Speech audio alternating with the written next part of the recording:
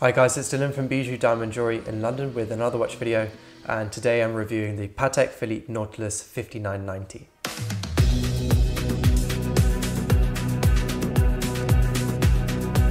So as with all my reviews, let's go back in time now and take a look at the history of the 5990. I'm not going to look in detail at the history of the Nautilus. If you want to learn about that, then go check out one of my 5711 reviews, which looks much more in depth at the history of the Nautilus. This one's just going to look specifically at the 5990 and its brief history. So we're going to go back in time now to 2011, which is when Patek Philippe released the Aquanaut reference 5164, which was just a travel time variation of the standard 5167 Aquanaut that we had already seen.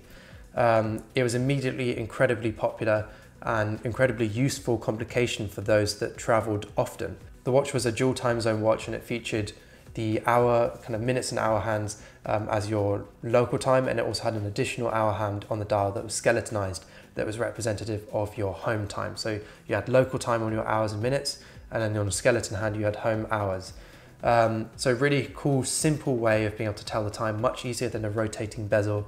I much prefer it when watchmakers put it on the dial rather than on the bezel. It makes it easier to read. One of the things that made this watch so successful straight away was the fact that it featured a very easy method of changing the hours on the watch, or changing your local time on your watch. And that is just with literally two pushers on the left hand side of the watch. So after the success of the 5164, Patek Philippe decided to bring that complication to the Nautilus line and bring out a watch that was aimed at those that travel often for business, and that was the 5990, and that was shortly after they discontinued the 5980 in steel. So that was in 2014, they released the 5990. It was available initially just in steel with a grey dial. The 5990 was different to the 5164 though, in the fact it also featured a flyback chronograph complication as well as the travel time function. It featured the same kind of way of interacting with the movement in terms of the pushers on the left hand side replacing the ears and allowing you to change your hour hand, your local hour hand, as we saw on the 5164. But it also obviously had its flyback chronograph pushers on the right hand side. It had its day and night indicators as well on the dial, which is, yeah, a really beautiful balanced dial, and was immediately incredibly popular and very collectible when it was released in 2014, and of course sold well over its retail price in the used market. In 2021, Patek decided to add to the 5990 collection by releasing a rose gold variation, and in January 2022, Patek Philippe discontinued the steel 5990, and then in October 2022, last year, they re-released this steel version, but with a new blue sunburst dial that's kind of this grey blue, really interesting, beautiful colour, even more grey than the 5711 blue that we used to have. So that concludes the history on the watch, the basic history. Let's take a look at the features of this watch now, and we're going to start with the clasp. The clasp on this watch is the newer style clasp. Latter models of the 5990 started shipping, the previous version of this watch started shipping with the newer clasp, but it's quite hard to find those with the new clasp. This one obviously just comes with the new clasp. The new clasp is much better than the old one. Doesn't anymore have that fold over section, which was a little bit of a scratch magnet because it was in brush finish as well. It now is all seamless and works perfectly into the bracelet. It's a twin trigger clasp, feels incredibly solid, very, very beautifully machined. And despite its super solid, well machined feel, it still maintains a delicate Patek Philippe high-end kind of, ambiance on your wrist. The clasp also doesn't break up the design of the bracelet. We just have our beautiful Calatrava cross there, and it seamlessly stitches right into the rest of the bracelet. So it means we don't break up that design, which is really nice. It's also completely flat and doesn't sit or protrude out like a lot of other clasps do. And that means it's not such a scratch magnet anymore. It means it just gets just as much wear and tear as the rest of the bracelet will. Moving on to the bracelet, we have a standard kind of Nautilus bracelet on this watch. This is actually strangely the first time I've really responded to a Nautilus bracelet. I've not been the biggest fan of Nautilus bracelets. I'm not the biggest fan of bracelets full stop, which makes me probably an unfair judge of most bracelets, as I just prefer straps. But what I haven't previously liked about the Nautilus bracelets is the bubble links that join the links together. The reason being is they protrude slightly out from the flat edge of the bracelet or the base layer of the bracelet, meaning that they are a little bit more of a scratch magnet. They're more susceptible to scratches and dinks. And because they're polished and curved, it emphasizes these scratches even more. And it means that very quickly after you start wearing this brand new watch, it starts to look a little bit worn and torn and not in such a good way. Personally, I'm not a major fan of the Nautilus bracelet, but because this case is quite a thick, big case, by comparison to something like a 5711, for example, the bracelet didn't feel like too much of a feature. It felt much more delicate, which I much preferred. But the bracelet does have some really beautiful features. It has so many different different edges, beveled edges, different finishes between brushed and polished and satin, etc. So it's lovely, really beautifully machined, and I really like that. It's just, I'm not a major bracelet guy. Moving on to the case now. The case, and we'll start with the case back actually. Case back we have on this watch is obviously a clear crystal case back, revealing the beautiful movement beneath or inside. An incredible movement inside this watch, very beautifully finished as with every other Patek Philippe, and yeah, really a worthy exhibition case back, unlike the new Platinum Daytona. Yeah, really, really nice. Not much to say other than the fact that it's exquisitely finished as with other Patek movements. Moving on to our case, we have a mixture of finishes on this case, from satin finish to brushed finish to polished finish, and everything is tied together so wonderfully. I love on those pushes on the left hand side how they've combined the brushed finish that they have on the rest of the watch and kind of defined the edges of those pushes with some beveled edges. I mean, the craftsmanship just to do that alone is just so difficult, so hard, and they've done it absolutely flawlessly. So yeah, really beautiful to see.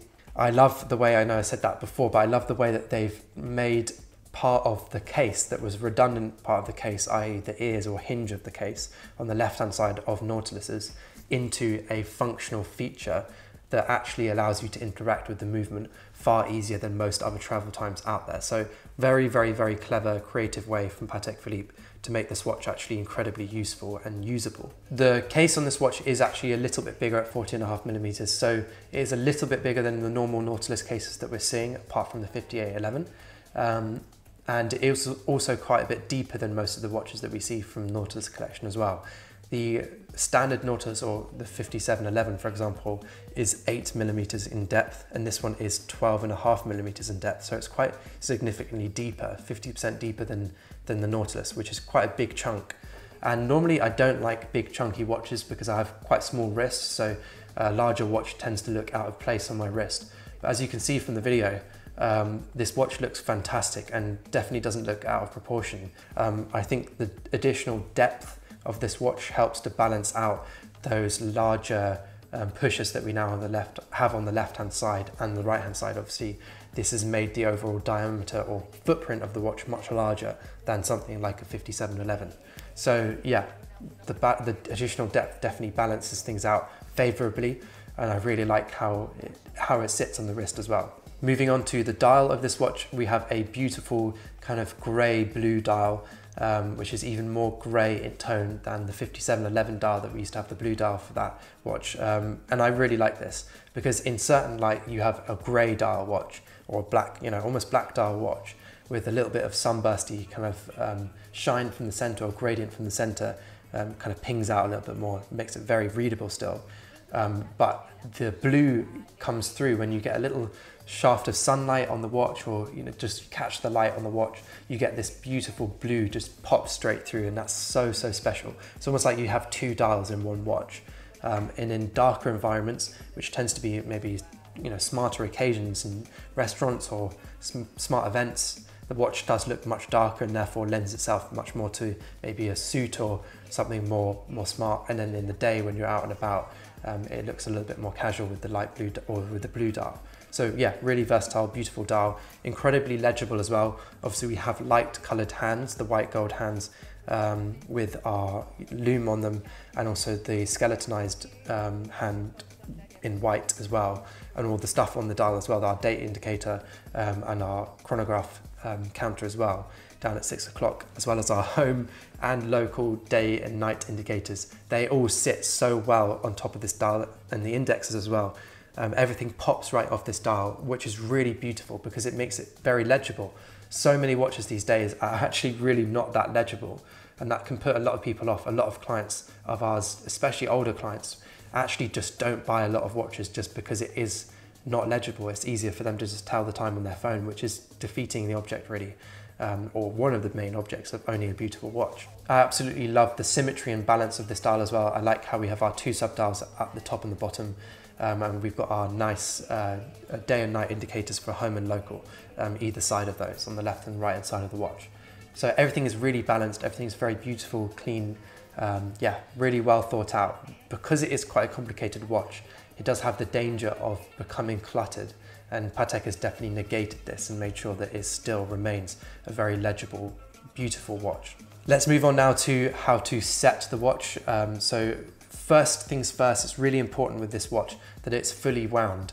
Whether you wear it first or you know, for a little while, or actually manually wind it, which is what I would recommend. It's very important that you wind it first.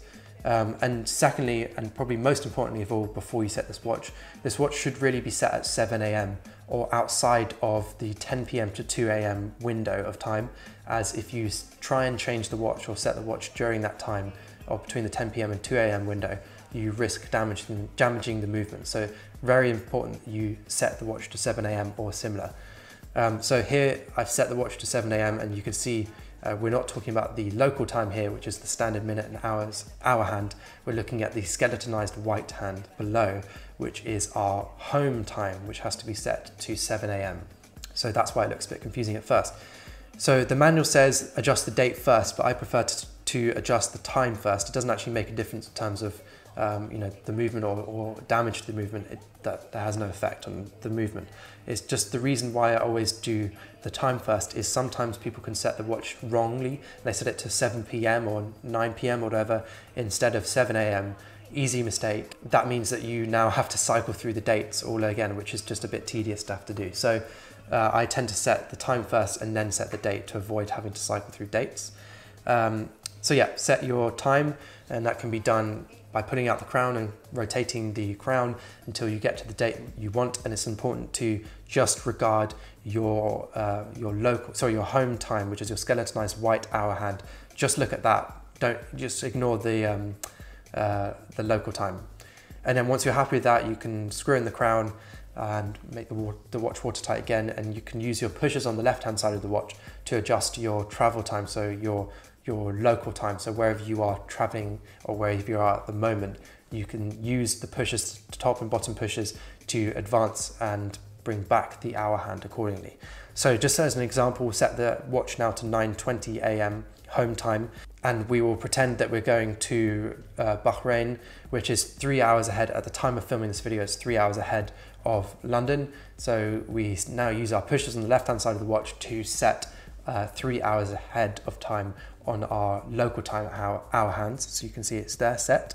And then just as an extra example now, we will pretend we're in LA, which again, at the time of this filming of this video, is 8 hours behind the local time in London, for example. And so that if we bring back that hour hand 8 hours on the local time, we can now also see as we do that our day and night indicator for our local time changes to blue or dark for night.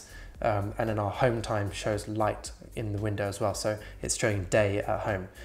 Really nice little subtle feature. When I said to you before about maybe setting the watch and maybe doing 7 PM rather than 7 AM, you should hopefully be able to see that you're setting it wrongly through your day and night indicators, which are a really nice little feature. So once you're happy that you set the time correctly, you can then adjust the date on this watch, and that's done using the pusher that comes in the box.